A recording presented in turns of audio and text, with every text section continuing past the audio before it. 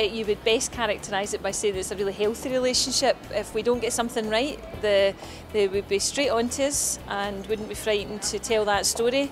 But at the same time, I think they're very supportive. They acknowledge the huge role we play in the local community in terms of employment and the work that we do with charitable and good causes.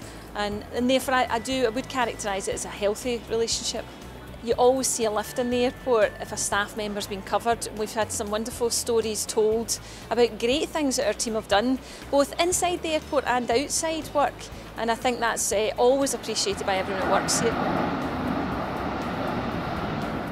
It does bring to the community an awareness of the issues that are happening in Renfrewshire. It's a way that we, as councillors, as health professionals, as police, firemen, can get that safety message across to a large number of people in a way that's easy for them to understand. It's fundamental to us that we are able to communicate with the local community around Glasgow Airport, and I see the PD as fundamental to that process, so I wish them well with their new look paper. As a new administration, we'll be wanting to regenerate Paisley in the way that you're wanting to regenerate your newspaper, and if we can go forward on that note together, that would be wonderful.